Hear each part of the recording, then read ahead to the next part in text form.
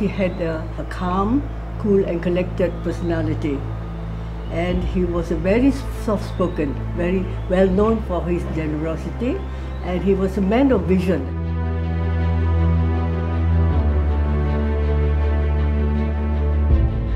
We know that he was a contemporary of Tuanku Abdul Rahman, a prince from Kedah, which is another Malay state, and that during their time here in London and in the temple, both served on the inaugural committee of the Malay Union of the United Kingdom. Roles they would reprise in a very similar form 30-odd years later as the first king and the first prime minister of Malaya, respectively. You could say that the Inner Temple was their training ground.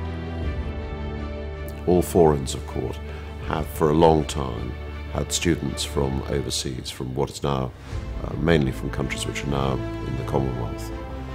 And indeed, I think the first students from overseas came to the Inner Temple in about the 1880s.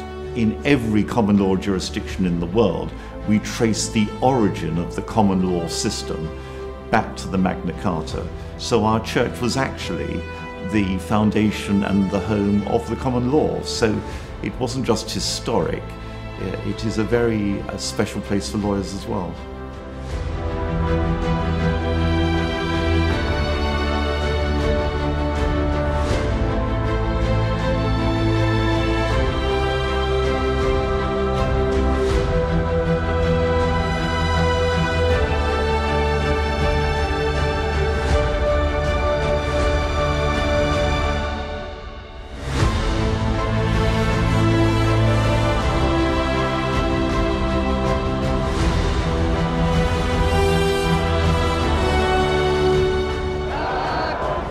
Daulat Tuanku.